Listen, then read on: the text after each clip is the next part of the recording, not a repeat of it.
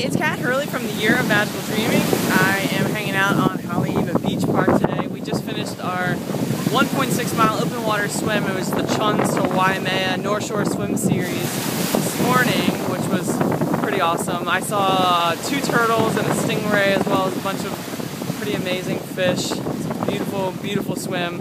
One that I did 2 years ago and literally scared the shit out of myself.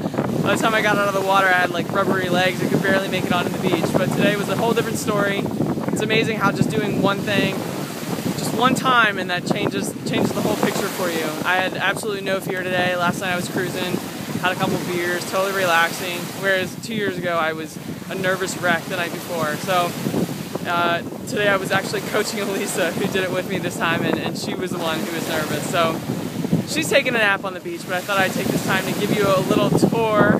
This is Haleiwa Beach, which right now is pretty waveless. I got some scuba people behind me. Oh wait, they went that way. There's the scuba folks. But during the winter, if you can believe it, this beach froze, and there's one of my favorite surf competitions is at this beach. So this beach can be pretty gnarly as far as waves go. Actually, a good friend of mine, Darren, washed himself ashore at this beach, which is one of my favorite stories to tease him about. Anyway, this is North Shore, this is Hawaii.